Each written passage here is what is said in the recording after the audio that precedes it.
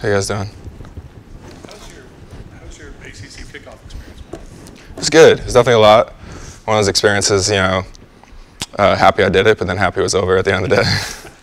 It was great, though. What was the worst part of it? It was all great, come on. Not going to get me after the whole day of that.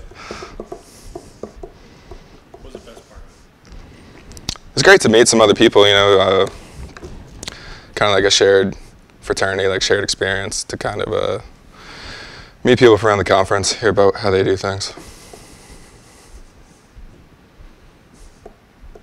Like we've talked to now, Dave, Sam, and Blake about the offense fighting off complacency, not just thinking you're going to be able to walk out there and score 40 points a game again. What goes into that on a day-to-day, week-to-week basis? Yeah, I mean, I think you're going to be surprised to hear me say we got to treat it like a one-week season. Shocking. Yeah.